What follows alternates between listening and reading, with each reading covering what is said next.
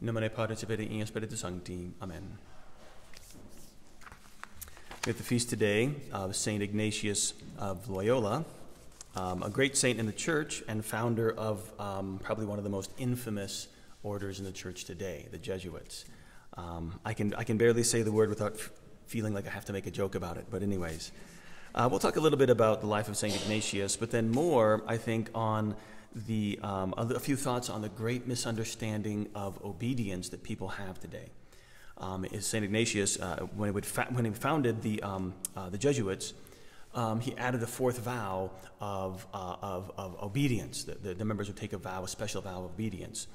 But we'll get to that. We'll get to that.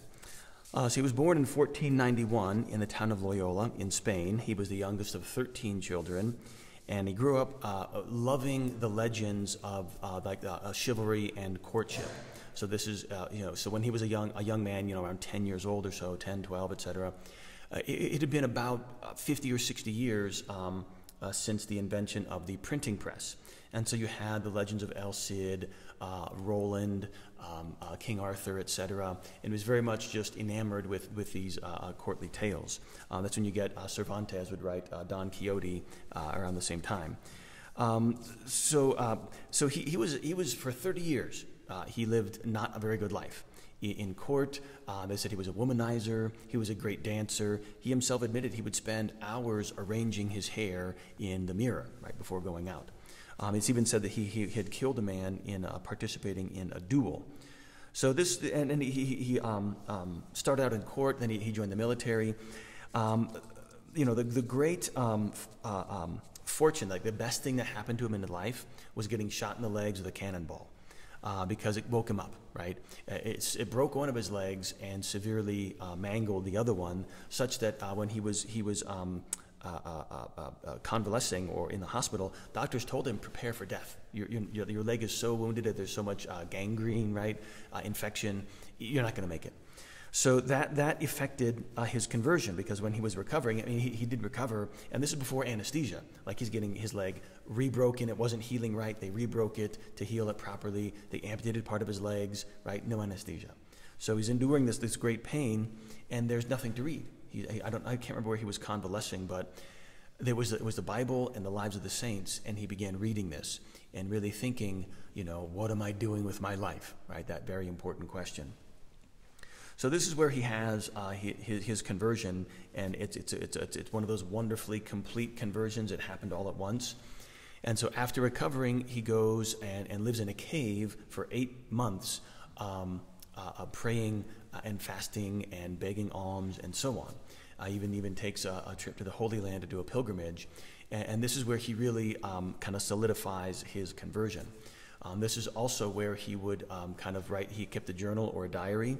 This is where in this 8 months after his recovery, he would come up with his spiritual exercises. And that is the spiritual exercises of St. Ignatius of Loyola is, I think, the most rigorous, and like if you're going to do a retreat, there's no more difficult retreat that the church has than the Ignatian retreat of Ignatius of Loyola.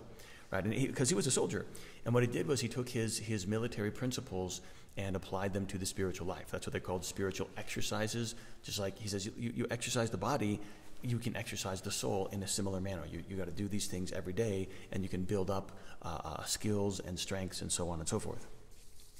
So he wants to do more, and he wasn't ignorant, but he didn't have a good education. So in his early 30s, he goes back to grammar school. So he's surrounded by little kids, right? You ever seen that? What was that movie, Billy Madison, I think? You got this grown man sitting in a classroom with a bunch of kids, and he doesn't care. It takes a great amount of humility to go back to school, but he did because he wanted to learn more. He wanted to learn philosophy and theology, and eventually he would become a priest. But this is the beginning of it. So a great deal of humility on his part, but it also shows that's what somebody does when you have a goal. Like, I want to accomplish this, I want to do this for God, I want to accomplish this good thing, and so pride goes out the window, and all you focus on is the goal, and that's what he did.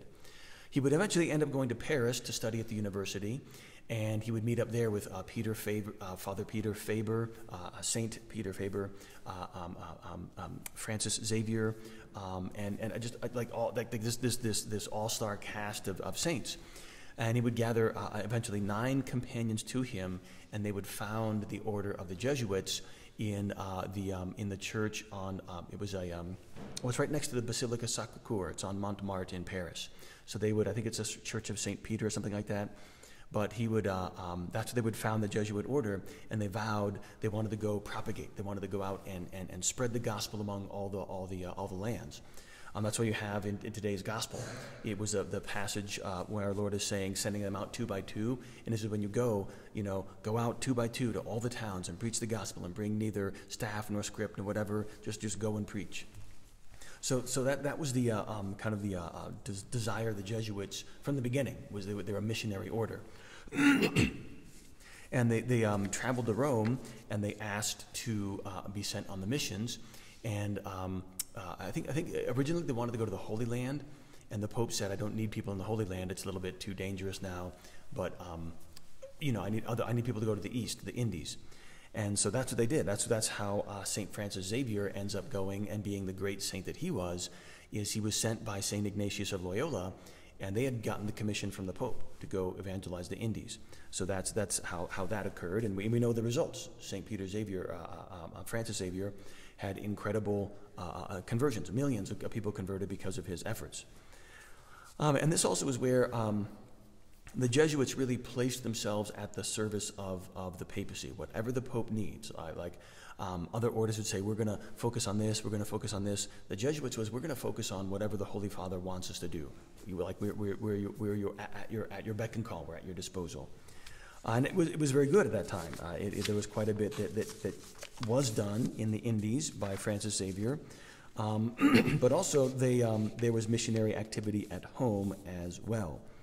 And what they ended up doing, St. Ignatius and his companions shared their knowledge by means of teaching other priests and founding a seminary there in Rome. They also founded schools, colleges, and seminaries all over Europe. And the one in Rome was called the Roman College. And that lasted until 1870, I think, with the fall of the Papal States. Afterwards, it became known as the Gregorian University, and that is one of the seminary colleges even today still in Rome. He would also St. Ignatius would give excellent retreats, as I mentioned, using his spiritual exercises. The order became instrumental in combating the Protestant heresies in Europe at the time, and there are very many notable Jesuits that came out of the order. So as I mentioned, St. Francis Xavier. Also, Matteo Ricci would be a missionary to the Chinese. You have the North American martyrs in Canada, John de Brebeuf and so on, Isaac Jogues. St. Peter Claver would go to South America, and Father John de Smet would go to the American Northwest, right, Idaho, Montana, that area. So a tremendous legacy left by the Jesuits in tremendous efforts. And I would say also these days, a tremendous misunderstanding about what Ignatius was trying to do with his virtue of obedience. And that was a very big thing, just like heroic obedience. Every order has a charism. A charism of, like, the Franciscans is poverty, and the Dominicans is preaching, and everybody's called to do that, right? Every monk and nun takes a vow of poverty, but the Franciscans have a special devotion to that vow of poverty, right? And they seek to display it in an extraordinary way. And so for the Jesuits, what they took as their special charism was the vow of obedience. Is we're gonna display obedience in an extraordinary manner. But it's one of the hardest things to do, and it's also it can be the easiest to go wrong. And it sounds strange, but with poverty, a vow of poverty, you sacrifice like personal comfort, and you sacrifice security of not knowing what you're going to have from day to day. Chastity is obvious. You sacrifice that kind of natural desire of man for a supernatural desire. I'm not going to propagate physical children. We'll propagate supernatural children. The virtue of obedience sacrifices the will. And that's the hardest to do, because that was where Satan went wrong, non serviam. It was a refusal of the will to serve God. And Adam and Eve, God told them not to eat of the fruit, and they did anyways. So sacrificing the will is very difficult. And that is what, everybody does, but the Jesuits wanted to show it in a particular manner.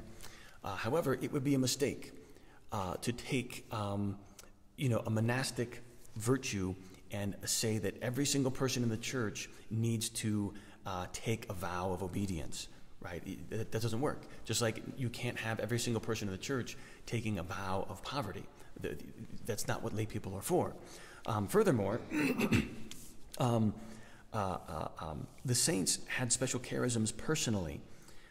Saint Francis of Assisi, his vow of poverty was so strict that he would not keep anything from one day to the next. He would beg his food for that day and that day only. If he had more food at the end of the day, he would give it away, and then would beg the next day. Now go ahead and try asking every single Franciscan order, if you have any money in the bank, get rid of it. If you have any food in your pantries, get rid of it. All of you have to beg your food from one day to the next. Impossible. Like one of the saints who tried that, once you start getting more and more people gathering around you, you can't just take these individual charisms and apply them to a large group. There are certain charisms only that particular saints have, and you cannot replicate that. That's not feasible. The Norbertines, Saint Norbert, founder of the Norbertines, he tried to have all of his followers follow his own very rigorous method of fasting. What happened? His first 3 followers died from malnutrition. They couldn't do it, right? So Ignatius of Loyola had an incredible vow of obedience. He would say once, if I was given the command by the Pope to believe that white was black and black was white, like I would do it. If I was told to get on a leaky boat and that was already sinking, I would get on it. And they told me go to the Holy Land, I would get on that boat unhesitatingly and go sink in the ocean, go into. Okay, that's wonderful. That shows a complete submission of the will to a heroic degree. To take that and say that everybody in the church, everybody in your order needs to have that is a misapplication of it. Because let's recall that a vow of obedience is a sacrifice of the will, and it's an act. It's a positive thing. Obedience is not an absence of something. Dogs are obedient, right? Even wicked men can be obedient to a wicked superior and do wicked things. That's not a virtue, right? So the virtue of obedience is always an act of sacrificing the will of what I would rather do in favor of what this command of my superior. But that all has to take place within the realm of morality. Once you step out of morality and you are given wicked orders, even when it's from a legitimate authority, the obedience ceases to exist. When you obey a wicked order, there is no virtue there. Everything, it's part of the virtue of the principle of integrity. So this is something that I just mentioned today because the world is so different than it was in St. Ignatius's time. The church is so different. In St. Ignatius's time, the cardinals, there was corruption, there was simony, there was nepotism and all kinds of things. But the Pope, right, the integrity of the faith, the doctrine was absolutely clear, right? And especially with the Protestant heresy, there was a clear demarcation of this is absolutely what the church believes, this is what we've always believed. And you had wicked bishops who were wealthy and luxurious and having children, absolutely firm on doctrine. And so it was easy for St. Ignatius to take a vow of obedience because there was no, the enemy was clear, right? The heresy was clear, and it was clearly on the outside. What happens if you're taking a vow of obedience now, without exception, I'm going to obey any church leader above me no matter what? The crisis now is not a crisis, well, there's many crises. Among it is doctrine. There's a crisis of doctrine. There are men in the church who are heretics, and that can be proved. They'll say things and do things like that is absolute heresy, and nothing is done. You take a vow of obedience to that person, right? You're knowingly putting yourself in a very dangerous position. So that's just something that we all have to keep in mind with the saints, and with their the various examples. You follow their love of God. You can't follow exactly their penances. You can't follow exactly their fastings. You can't follow exactly their vow of obedience or their vow of poverty. You can't follow their vow of obedience exactly. That's a special charism. So keep that in mind. Obedience to within certain bounds is necessary, but you have to understand what are those bounds. In any case, Ignatius himself would eventually die on this day, July 31st, in the year 1556, almost 65 years old. And even at the time of his death, I think his order had 1,000 members. They'd founded many schools and colleges, and so he had that joy of seeing what a conversion can do. Not everybody has that, but he lived 30 years in wickedness, and then the 35 years afterwards, he was able to see a great success. And so we won't always see that, but we can always follow that example of giving ourselves entirely to Christ, especially through obedience to Christ and possession of the virtues, making sure we understand what they really are. So let's ask St. Ignatius of Loyola for his blessing and help, especially in the world today. May God bless you all in the name of the Father, and the Son, and the Holy Ghost. Amen.